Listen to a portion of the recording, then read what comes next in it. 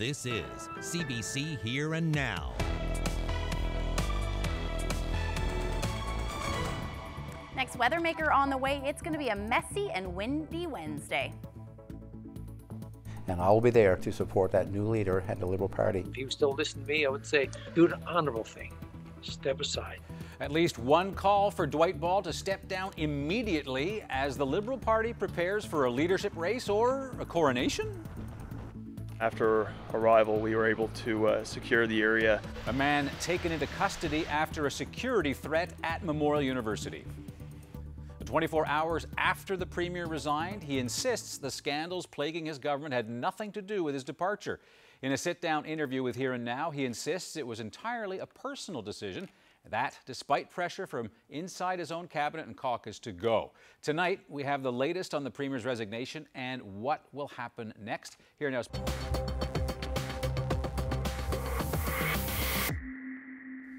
Right, obviously still big news the day after, quite a show we had last night. So what's your sense of what the Premier was really trying to tell you this afternoon? Well, Anthony, he really avoided taking any personal responsibility for the scandals that have plagued his government. Now, during my interview in the Premier's office this afternoon, he insisted that his departure is all about timing. There could be an election right after the spring budget. Sources have said from inside the party that there was pressure from cabinet and caucus for him to go over his handling of recent scandals. Now, he was also set to face a leadership review by the party in June. He insists, though, he's not leaving now in order to avoid the party's judgment. It was never anything that I was afraid or scared, to put myself out there. Those endorsements, I've been through quite a few of them. So those reviews were anything that I've always backed away from. In your address last night, you said that an MHA needs the confidence of people in order to be able to govern.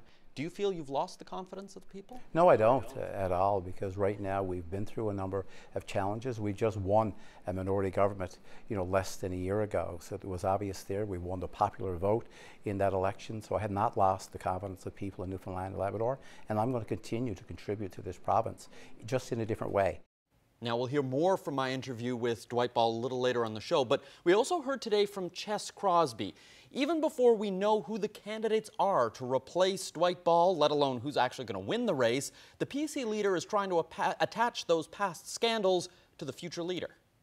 The next leader, or next Premier of the Liberal Party, will be burdened by all the accumulated baggage of corruption and incompetence that the current government of Premier Ball is burdened by. That is not going to be easy to shake.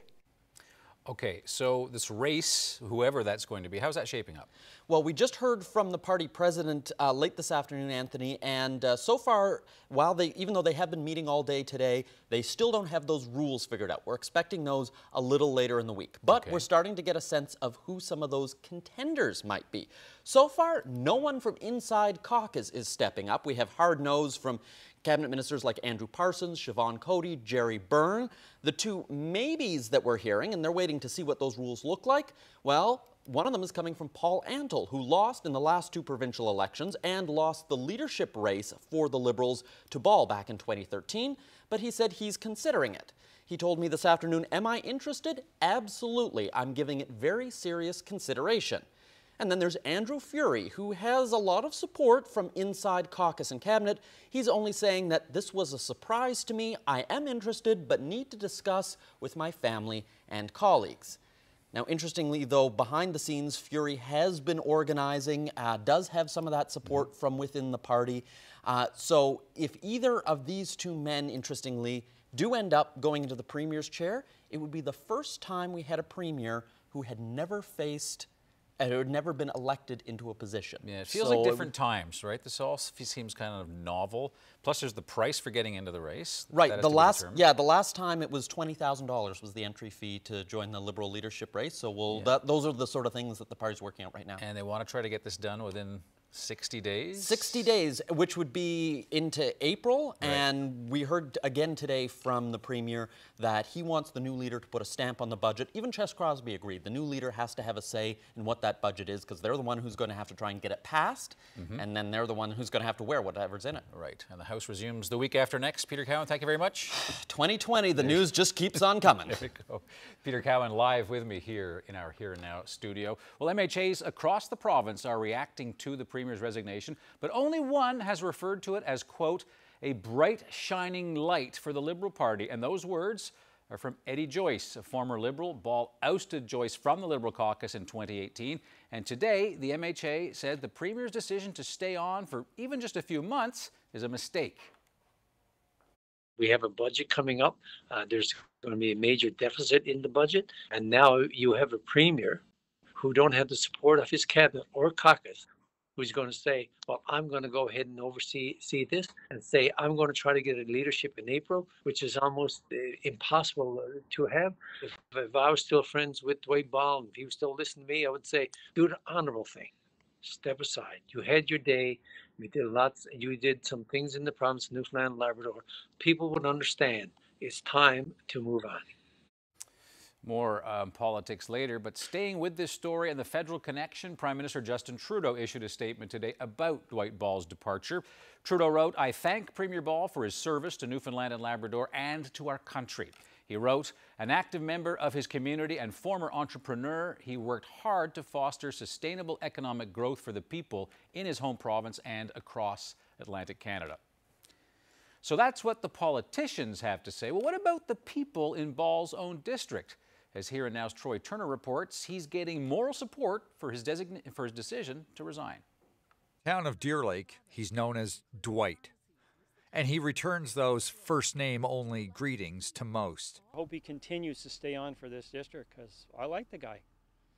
Yeah, and I'm actually a conservative, so there. Most here were surprised by the timing of his resignation. They didn't suspect it last week as he talked how his government would deal with power rates. But the decision also made sense. You know, I was surprised, but I don't blame him. I mean, like I said, it's politics is a tough go, and he got left with a mess. And I think he's done a really good job. I mean, you know, it's about time he can only do so much, and then you say, you know, I've washed my hands, I've had enough, that's it.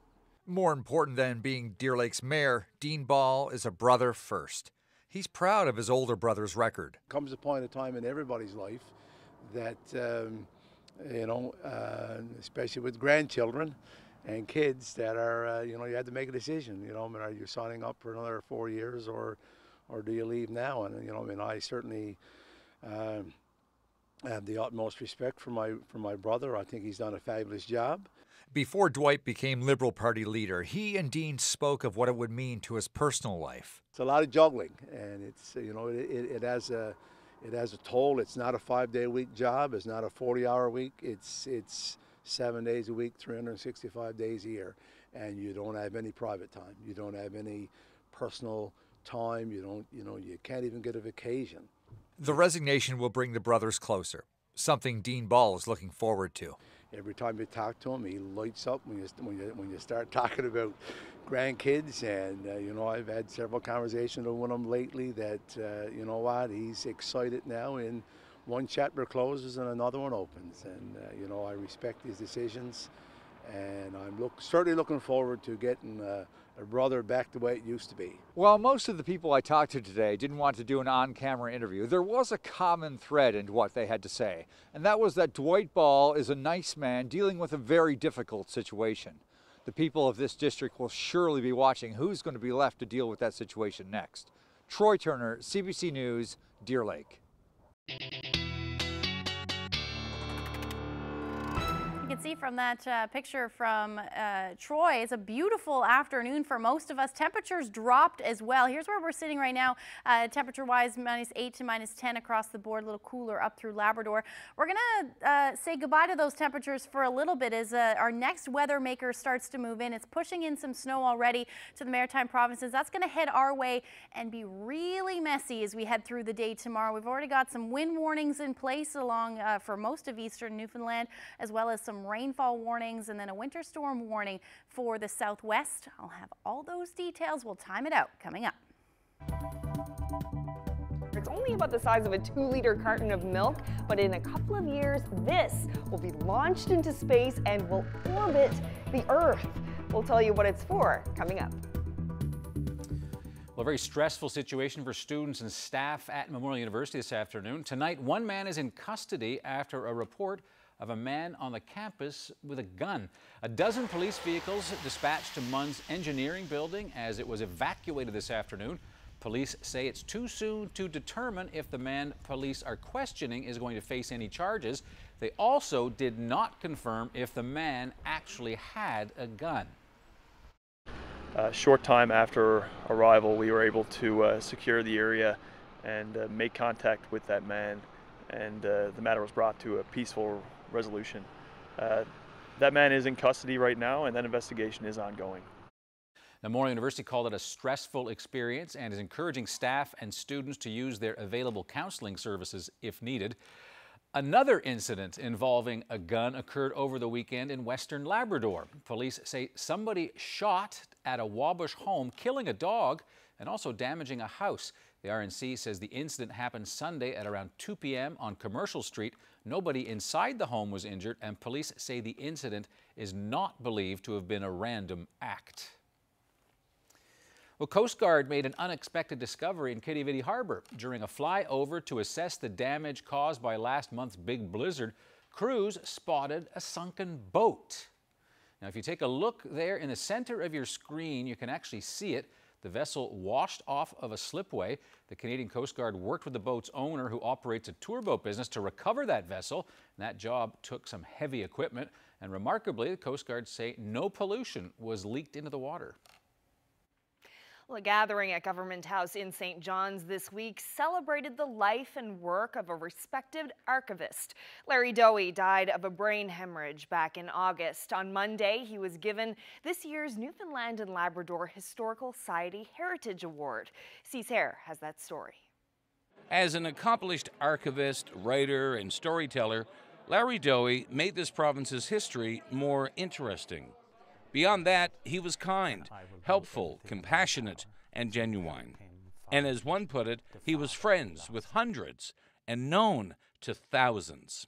His husband, Ian Martin, accepted the Heritage Award from the Historical Society on Dowie's behalf. When Terry Bishop Sterling nominated him last fall, there was no question. Everybody on the board thought, yeah. We didn't even need to have a discussion about it. As a matter of fact, I got on Larry's boots. Those are his boots he gave me, and as a matter of fact, I still wear his watch that was given to me. So not just those material things, but rather his heart is with me. His brother Wayne says all 11 siblings are honored that Larry's volume of work and contribution to the province is getting the recognition. At the same time, to be honest, it's a great honor, a great tribute, but at the same time, we wish that it wasn't real. Brother-in-law, Senator Fabian Manning, says Dowie was devoted to his family. He'd call his brothers and his sisters, and he'd be checking in on the family. You know, my son lives married down in Harbour Breton, and you know, had the christening of their child, and you know, 7-hour drive, and who drives into town? Only Larry and Ian. You know, and I mean, he was all about family. Dowie's husband may have summed it up best. Ian Martin said when it came to Dowie's love of the province's history, it was more than history. It was, quote, our family story. Cease Hare, CBC News, St. John's. I think it was a positive thing that he resigned. I don't think that he was competent to do the job anyway, in the first place. I think they proved that in their first term when they basically raised taxes on top of taxes. I'm hoping that with his resignation now, there'll be another election perhaps, and we'll get somebody who is competent to do the job.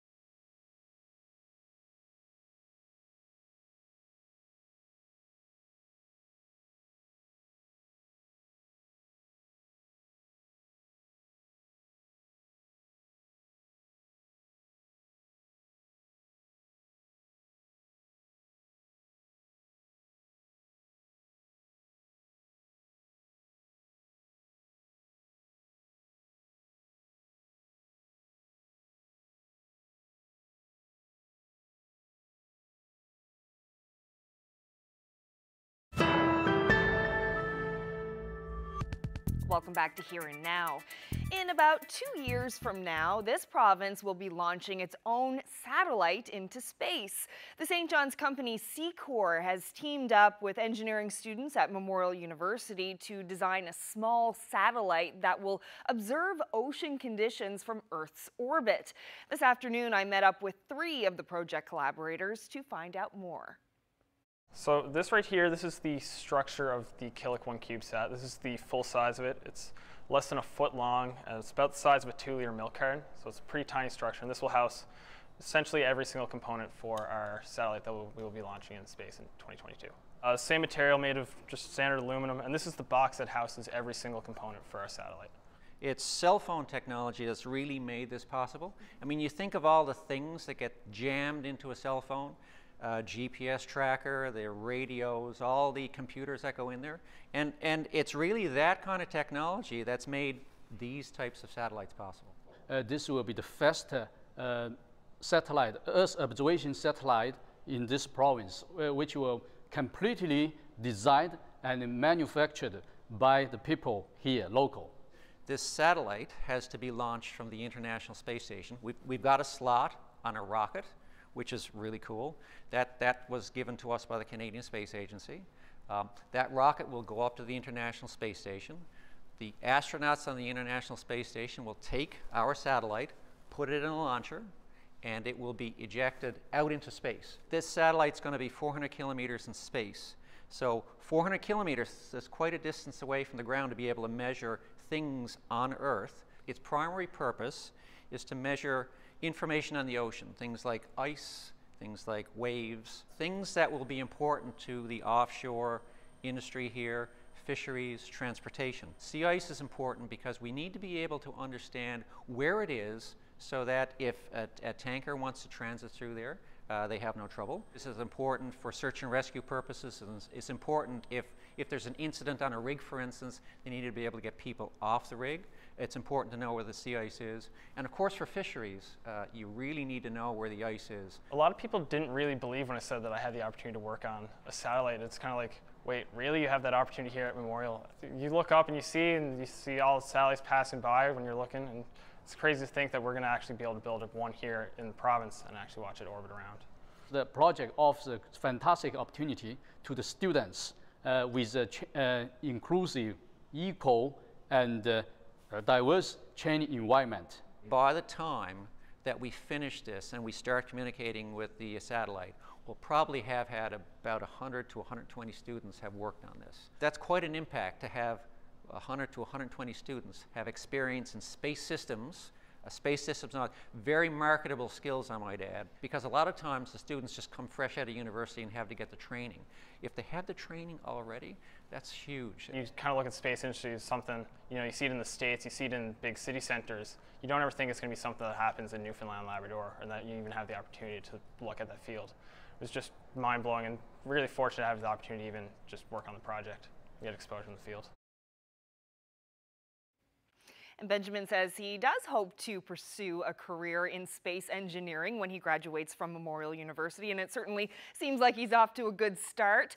The Killick 1 project is expected to cost about $500,000 and is jointly funded by the Canadian Space Agency and the provincial government. This weather update is brought to you by the NL 511 app. Know before you go. Check road conditions, highway cameras, and the provincial plow tracker with the NL 511 app.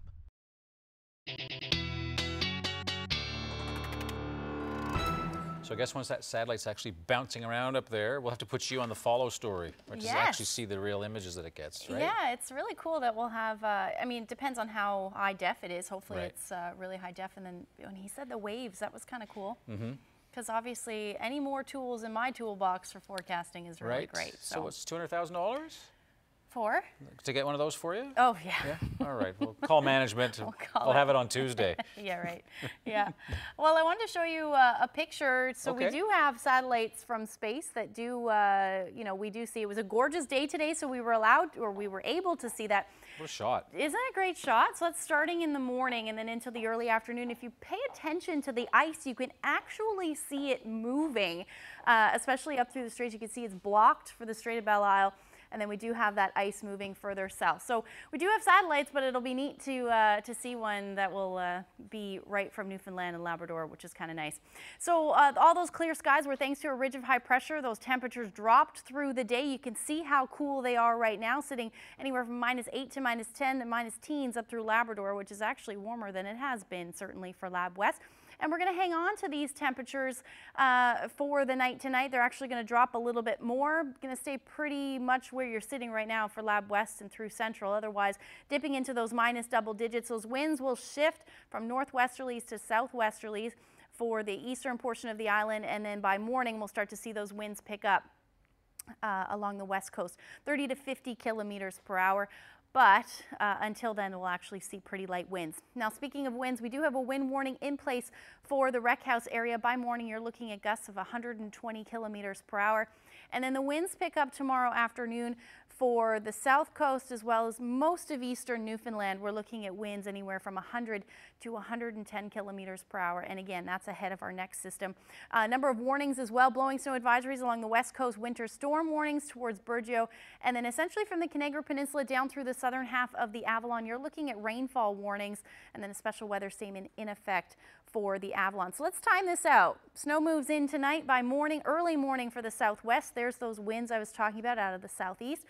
And then as that snow will pretty much move across the island as we head into the morning hours, and then we'll start to see a changeover along the south coast. So by 10, 11, noon is when we'll start to see that changeover to rain. The snow will be heavy at times, though, for the first half of the morning. And then eventually that'll change over to rain pretty much from central eastward. You're going to see drizzle through central, but then towards the Avalon, you're going to see a little bit heavier rainfall through the day. That's when those winds really ramp up.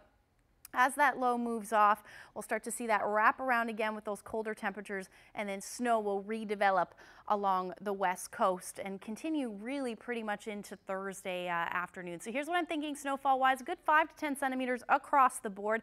The most snow will be for the southwest, looking at about 15 to 25 centimeters. And with that, more than likely going to see that in the higher elevations. Otherwise, 10 to 15 centimeters is a good bet. And as far as that the winds go again into the afternoon, by noon we're looking at those winds gusting anywhere from 100 to 110 kilometers per hour, and then continuing to fall, but still staying quite strong as we head through the day on Wednesday. So just quickly want to show how much rainfall is expected. We're looking at anywhere from 20 to as much as 30 millimeters of rain for the southern half of the island, southern half of the Burin rather, and the Avalon. Otherwise, about 5 to 10 millimeters of rain. So it's certainly going to be messy. I'll have the forecast for tomorrow, and we'll look ahead when I come back. I think he's taking the easy way, really easy way out. He don't want to deal with these problems with the pipeline. He don't want to deal with Muskrat Falls. Everything across Canada is all shagged up. And not only Canada, across Canada, Newfoundland is the mostly shagged up with him. Now he wants to resign because he wants to go home and see his family, spend time with his family. I don't understand that. And I voted for him, sir.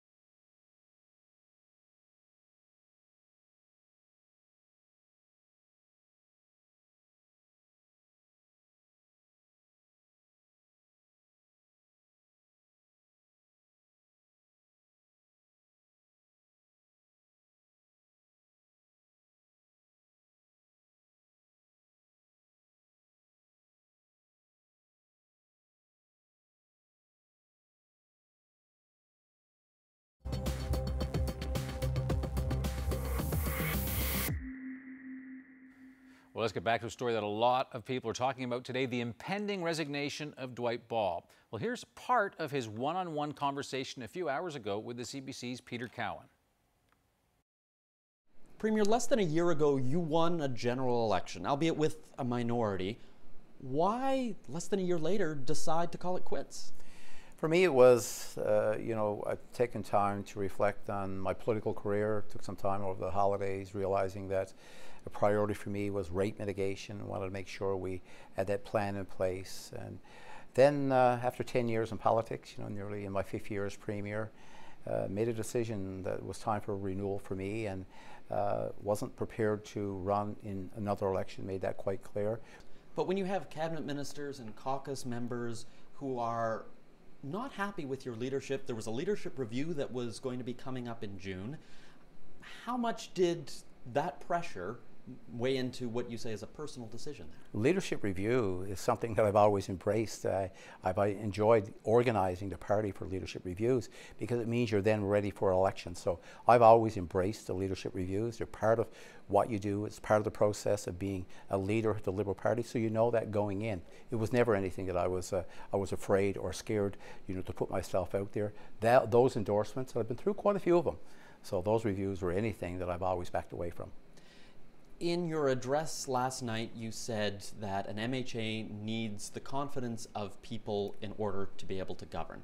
Do you feel you've lost the confidence of people? No, I don't at all, because right now we've been through a number of challenges. We just won a minority government, less than a year ago. So it was obvious there. We won the popular vote in that election. So I have not lost the confidence of people in Newfoundland and Labrador, and I'm going to continue to contribute to this province, just in a different way.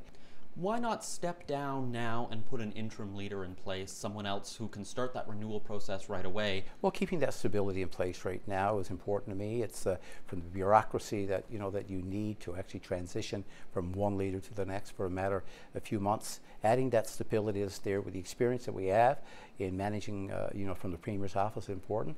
We'll reach out to our cabinet and our caucus, of course, that we always have, because it's a teamwork approach, and I'll be there to work with the next leader and work with my cabinet colleagues and caucus colleagues right now, as well as reaching out to other parties and other opposition members within the province as well. This is all important as we now face and move through this transition period.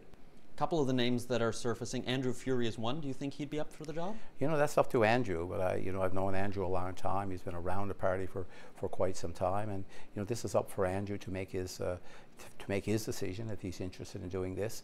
But I can tell you right now, without question, I'll be there to support whoever that leader is. What about Paul Antle? Do you think he would do a good job as Premier? Same answer. It's people that are willing to contribute to Newfoundland and Labrador. They have a passion for the place, and they wouldn't be thinking about this if they weren't interested in the future of Newfoundland and Labrador. You've still got at least a month or two left. What's on your to-do list? Oh, it's back to work and doing the things that premiers do. We'll have our regular caucus meetings, our regular cabinet meetings, and I'll be attending functions and But is there anything specific that you're like, this is the last time that I'm going to have to influence an entire province. I want to make sure that I get this done. No, it's business as usual for me. I come in and I do the analysis. I make decisions based on the information that I have in front of me. I use my cabinet, my colleagues, my cabinet secretariat that have always been there. So it's business as usual, but we will be obviously using the same processes that we use in place. So I'm not looking at a list here and say this is something that I must do before I leave this office. I will do it only when it benefits Newfoundlanders and Labradorians. Well, Premier, thanks for speaking with me today. Thank you, Peter. Well, more reaction now to Dwight Ball's decision to step down as Premier. Eddie Joyce is the independent MHA for Humber Bay of Islands. He was a lifelong Liberal until Ball ejected him from caucus in April of 2018. And Joyce won a landslide victory in last year's election, which saw the Liberals lose majority status by 1 seat. So, Mr. Joyce, what do you make of the fact that Premier Ball says he's stepping down, but he's actually going to stay on as Premier and political boss for the next couple of months? Well, personally, I think it's problematic. Here you have a Premier who says that I'm stepping aside, but I'm going to stay on as Premier. He's going to make those decisions. If there's an executive appointment, who's going to make that decision? The chief of staff, Greg Mercer, who he himself said Mr. McIntosh went down and got the contract. Is he still going to have the same authority in this government? It's very problematic. I've yet to see this happening anywhere across Canada where a premier stepped down and saying, I'm going to stay on.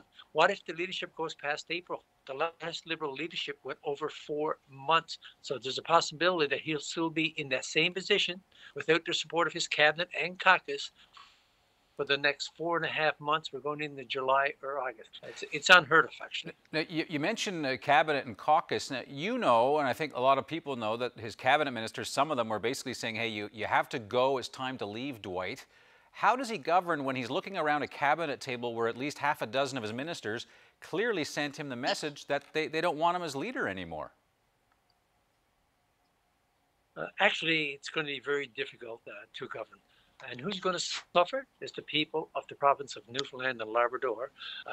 We have a budget coming up. There's going to be a major deficit in the budget. And now you have a premier who don't have the support of his cabinet or caucus, who's going to say, well, I'm going to go ahead and oversee this and say, I'm going to try to get a leadership in April, which is almost impossible to have. The people of Newfoundland and Labrador, and like if I was still friends with Dwight Ball, if he was still listening to me, I would say, do the honorable thing. Step aside. You had your day. You did some things in the province of Newfoundland and Labrador. People would understand. It's time to move on. Now, Mr. Joyce, there was a time when you and Dwight Ball were good friends, Liberals on the West Coast. You probably know him better than most MHAs. Dwight Ball kicked you out, and now he's being kicked out. Is this a kind of political karma? For me personally, it's sad. It's sad. As I look back at the friendship with Dwight Ball and his leadership, and I spent 58 days on the road helping this man to get elected, and because he felt, and he told me personally that Sherry Gambon Welch was getting women's groups to fill the galleries. He had too much public pressure. He knew I was right. He knew he had the information. And for Dwight Ball to not stand up for someone like myself, who stood by him for personal when he was in personal trouble, when he was in political trouble, and for him not to do it's sad for me. It's actually sad, because I had all kinds of visions of myself and Dwight Ball leaving the political scene together. Such good friends. We came in together. I helped him become premier of this province.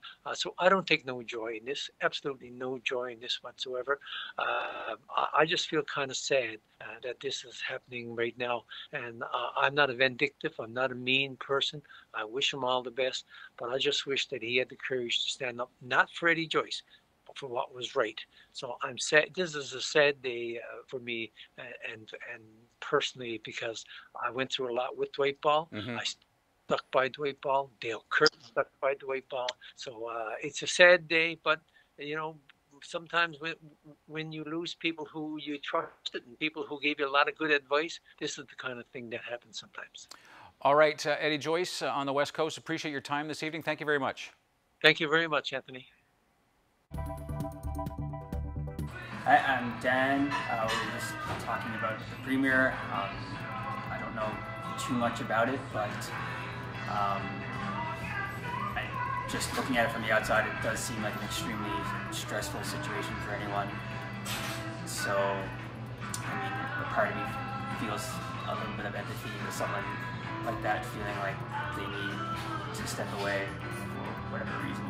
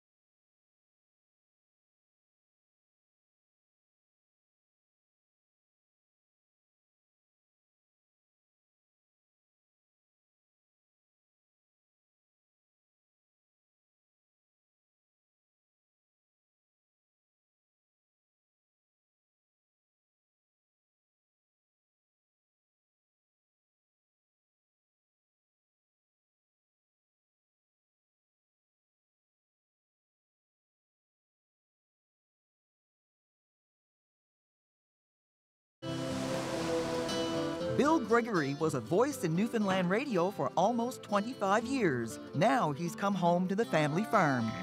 Bill Gregory, off air, Sunday at noon and Monday at 7. Welcome back. A major corporate donation was made to cancer care last week. Fortis put forward $500,000. But it was a young cancer patient who drew the loudest applause. Megan Waterman shared her story of fear, compassion, and determination. Cease Hare was there. It's just another day for 21-year-old Megan Waterman, a MUN student and cancer patient. She's also this year's Shave for the Brave ambassador. And she's about to speak to more than 100 people and share a deeply personal story. A year and a half ago, before turning 20, Waterman was diagnosed with ovarian cancer. The journey started with shock, an emergency room visit, the discovery of a solid mass, emergency surgery, and a very unexpected diagnosis. A cancer diagnosis at any age is terrifying. Although I didn't feel overly scared at first, as a young adult, I felt cheated. I finally found my path, and I started the program that I worked so hard to get accepted into. And now I didn't even know if I had a future to be excited about. The room deadly silent as she continues her story of immediate chemotherapy treatments and news that her cancer was more aggressive than originally thought. I left that appointment that day and got dropped off to my boyfriend's house. I went in there thinking that we were going to break up. Because how is it fair to make him to continue to love somebody that only has a 30% chance of survival? How do you tell your loved ones that? It broke my heart even more to tell my friends and my family the news than I did hearing it for myself, because at the end of the day, it's going to be them who's going to have to cope with me not being there anymore. Unfortunately, this is all a part of the disease, and I had to be there for my loved ones just as much as they had to be there for me, because cancer affects everybody. And amid all that fear, a simple act of kindness, a nugget of compassion that made all the difference. While I was processing everything that my doctor had just told me, a nurse that was in the room said to me, "You are so sweet." This might seem like a meaningless comment to some, but it means absolutely everything to me. I'm now able to look back and remember that someone made me smile when I found out that I had cancer. And I now have a loving memory within an absolutely terrible one. Another speech over, and it's back to Torbay. It's all part of her mission to push the importance of donations. Her parents couldn't agree more. It's greatly appreciated, and not just by us, by everybody, by the community. And it's something that sometimes it's hard to put in words what it really means to people individually. I'm so glad that we were invited to be a part of it. It really gave us a boost. All the enthusiasm and generosity and love in the room too. It's really helped me. It's been a struggle, and I'm so grateful to Fortis and everyone in the room. I feel like we're going to have a great weekend now after that activity. Yeah. The chemotherapy is over, but immunotherapy treatments continue. And Waterman hopes to be done by this time next year. And until then, she's working on her honors degree, taking it treatment by treatment. Cease Hare, CBC News, St. John's. Well, turning to national news now, Prime Minister Justin Trudeau called for dialogue today to end the protests that have shut down rail service right across the country. But there's no clear sign yet of actual dialogue or action to resolve the crisis. It's all sparked by the refusal of some hereditary chiefs in British Columbia to allow a gas pipeline to pass through their territory. Julie Van Duzen reports. It's now nearly 2 weeks that Mohawk protesters sympathetic to Indigenous opponents of a pipeline in northern BC have continued to shut down Canada's rail service. Prime Minister Justin Trudeau was back in the House of Commons this morning, calling for calm. I know that people's patience is running short. Trudeau says a show of force is not the way to go. And today, as Prime Minister, I am once again formally extending my hand in partnership and trust. Conservative leader Andrew Scheer called Trudeau's response weak. He demanded a plan to deal with what he calls the radical activists and end the blockades now. But nobody, and I mean nobody, has the right to hold our economy hostage, Mr. Speaker. Demonstrations have popped up in different parts of the country to support some Wet'suwet'en hereditary chiefs in British Columbia who oppose the Coastal GasLink pipeline. Rail shutdowns have severely impacted the economy. Carolyn Bennett, Minister for Indigenous Relations, was in BC yesterday seeking a meeting with hereditary chiefs, but didn't get one. Perry Bellegarde, the head of the Assembly of First Nations, says the pipeline company, Coastal GasLinks, should get back to the table. The hereditary chiefs, to my understanding, were put to the side, and that's not acceptable. This chief says protesters should stop for now. If you do not continue on a dialogue of respect with the hereditary chiefs, then we'll be back. There are MPs who want to continue dialogue, and there are MPs who want the police to act. The Prime Minister met today privately to consult with all opposition leaders except for Andrew Scheer, saying that Scheer's comments have disqualified him. Julie Van Dusen, CBC News, Ottawa. A government-chartered plane is on its way to pick up Canadian passengers who are aboard that cruise ship that's quarantined in Japan. It's expected to fly them out on Thursday and bring them to Trenton, Ontario for further assessment. The health minister was asked today if those evacuees are going to face 2 additional weeks of quarantine. Every circumstance will be considering that particular person's health and the risk of further infection. What we're trying to do as a country is do our global part in containing the spread in Canada. Passengers will have to be screened and cleared of any symptoms before boarding. The Diamond Princess has become the largest concentration of infections outside of mainland China. At least 43 of the 256 Canadians aboard have tested positive for coronavirus. So far, more than 540 cases have been reported on that ship.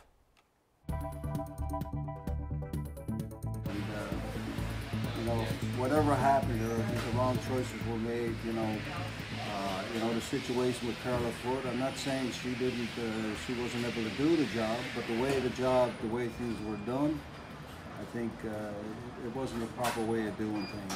And this is it. I think the time has come when the Whitehall needs to move on.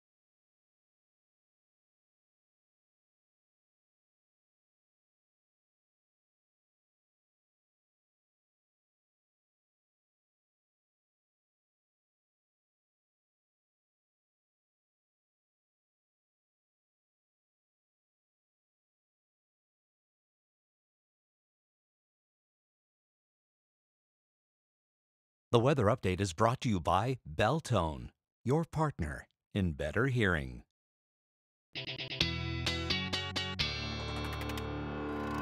All right, for anybody watching who's taken a ferry, it's probably everybody who's watching, stay tuned because we're going to talk about some weather. First about this big storm Dennis that's caused some major problems on the other side of the Atlantic Ocean. It is the second strongest bomb cyclone on record in the North Atlantic, and that's caused some severe flooding in Ireland as well as the United Kingdom. Yeah, but I wanted to show you some video from Scotland taken just a few days ago. Look at that. So this is the ferry I was talking about. Just look at how much movement is in that. And the crew of that ferry getting high praise for what it managed to pull off on the stormy seas that you're looking there. The MV Caledonian was docking. This is at Androssan Harbor. And this is during horrible winds, you can see. And just check this out. You know what? It actually managed to dock without any damage. Yeah. I mean, you watch that when it makes that turn there. Ooh. That is intense. Yeah. Yeah, that's intense. People watching. I can see people saying, you know what, I don't think I'm getting on today. No. Yeah, you mentioned Dennis as being a bomb cyclone. So what that pretty much is just means that the system rapidly intensified and lost 24 millibars of pressure in 24 hours or more. In this case, it was way more than that. So just rapidly intensifying is what bomb cyclones are. Bomb cyclone kind of says it all. It does, doesn't it? It sounds a little scary. Yeah, it does. But yeah, that's it. All right. No bomb cyclones for us, but... No. But take a look how gorgeous this shot is outside our studio there. Much nicer. It's a beautiful day today, but we are looking at things getting increasingly worse as we head through the day tomorrow. Here's a look at the temperatures. This is where we'll be sitting for most of the afternoon. Now, snow to start and then transition to rain. A number of areas seeing temperatures in the single digits on the plus side of the mercury. You're looking at potential for some drizzle through central, along pretty much up through Corner Brook. The rest of you should stay as snow tomorrow afternoon. And then up through Labrador, you're looking at temperatures mild as well, especially for the southeast.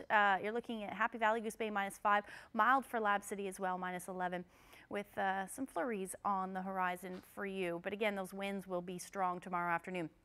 That low is going to head offshore, and then in behind that, we get back into that onshore flurry activity along the west coast with a return of those colder temperatures. You'll notice we'll see that drop in temperatures through the day. Another area of high pressure will just skirt south of us into the evening. So Thursday, your temperatures will drop again. This is where we'll be sitting as a daytime high, -16 for Corner Brook, and those cold temperatures are going to head east as we head into the evening hours. Another cold day expected for Lab City, -24, -20 for Happy Valley, Goose Bay, and then again, similar temperatures along coastal areas of Labrador. So heading into Thursday night, a little quiet into Friday. Again, that onshore flurry activity potentially with some sunshine in the mix as well. As we head into Saturday, that ridge will slide south, but probably will bring some sunshine to the island with another low tracking across Labrador, and you're going to see some flurries with that one. Not a whole lot of wind, though, and then the next ridge of high pressure will move in. That's going to dominate, and it actually looks like a quiet couple of days for the weekend. By Monday, we'll start to see that next system roll in, and that's going to bring some snow with it. So here's where we'll be sitting temperature-wise, 6 degrees tomorrow, and then dropping again overnight lows into the -single digits, or rather -double digits for both Thursday and Friday. Saturday and Sunday at this point look nice, fingers crossed, into the -single digits. Might be a nice weekend to get out and enjoy that sunshine. -2 by the time Sunday rolls around. For central Newfoundland, you're looking at pretty much the same thing, but overnight lows are going to dip a little cooler for both Thursday and Friday. And then by Sunday, should be sitting around -1 for western Newfoundland. Pretty much gray in those onshore flurries, but again, your temperatures will climb towards the end of the weekend. And then up through eastern Labrador, sunshine for Thursday, and then back into that unsettled weather pattern. But again, temperatures climbing into the -single digits. That's well above seasonal for you for this time of year. And for western Labrador, generally gray, sunshine, some flurries possible both Saturday and Sunday, with temperatures sitting around -7.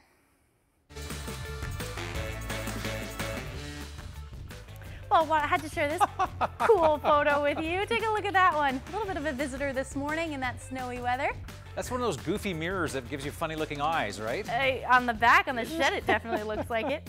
I'll tell you where this is too when we come back.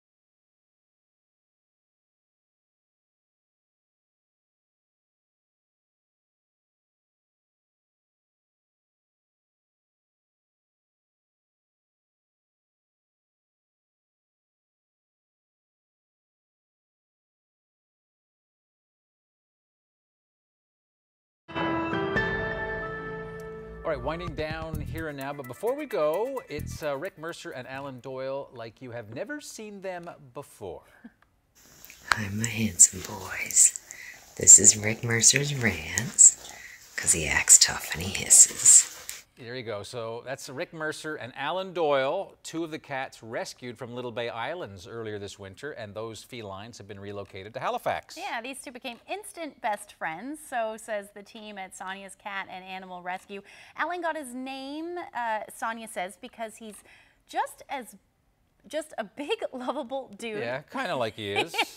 But unlike the real Rick and Alan, this pair are apparently very shy. They're not shy. Now, and if you're wondering what the real Rick and Alan made of all this, Rick took to Twitter, Mr. Mercer did, to say that he hopes he and Alan remain together, while Alan promises to let Rick use the litter first.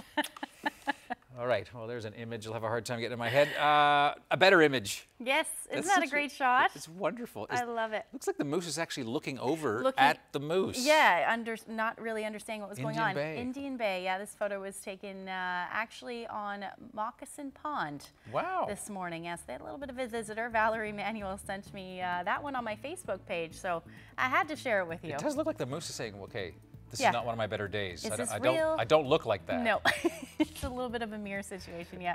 Great shot, Valerie. It is, yeah. Thank you so much for sending it in. If you have any to send them to nlphotos@cbc.ca. All right, tomorrow, Wednesday already, midweek.